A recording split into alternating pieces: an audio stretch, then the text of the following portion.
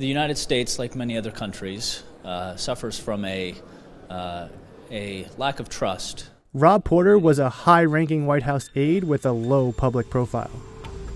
He was the man responsible for managing all documents that were seen by the president. But unlike some people Donald Trump brought to the White House, Porter was no stranger to Washington politics. One of the president's most trusted advisors. She says he choked her. He says he's innocent. Porter was forced to resign after his two ex-wives came forward with allegations of domestic violence. Rob followed me to the shower and pulled me out of the shower to continue the rage. Former classmates and colleagues described Porter as confident and capable, but others described his behavior as cocky and overly ambitious.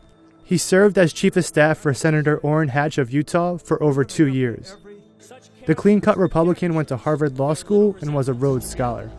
Indeed, in these three areas, the facts of the campaign point to George W. Bush as the clear and essential choice for President of the United States. His father was a former aide to President George H.W. Bush and is a professor at Harvard. While in law school, Porter took 2 years off to go on a Mormon mission in London. Both of Porter's ex-wives have spoken out about the Mormon Church's role in their relationships. Jennifer Willoughby said, quote, "When I tried to get help, I was counseled to consider carefully how what I said might affect his career." Recently, the Daily Mail reported that Porter was in a relationship with Hope Hicks, the White House communications director. Porter was a rising star in Washington politics.